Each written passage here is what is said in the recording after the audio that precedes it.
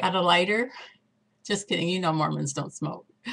Anyway, I forgot to add this on. Just a little tail end on the other video about the storing matches and the alternatives to matches, but forgot to just add that a cigarette lighter is a really cigarette lighter or a fire starter, the kind that are butane. I guess they're butane.